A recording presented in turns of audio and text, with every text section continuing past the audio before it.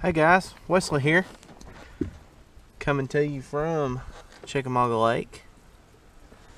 Thought I'd make a video this morning on how to adjust your overlays on your HDS units. I have people ask me all the time, hey man, how do I get the time on here? How do I get, my speed on here? So figured I'd make a little short video and show you.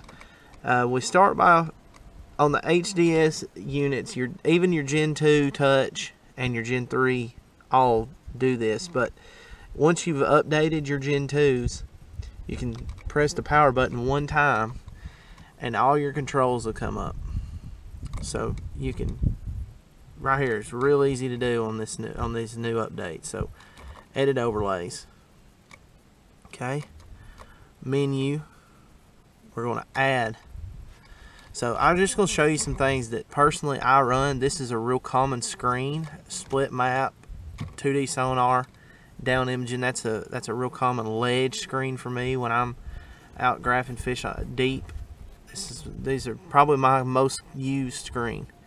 So I like the speed. It's not something you have to have, but I like it. Sonar. We're going to add depth.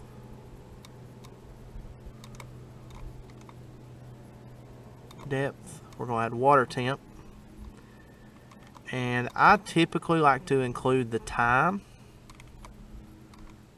We'll do the time. Okay, so as you can see now, they're all over here on this left side. So we'll move them. I typically put my time down in the bottom, just because it's not something that I'm concerned with all the time. Another thing I do, I configure, I take the caption off of everything.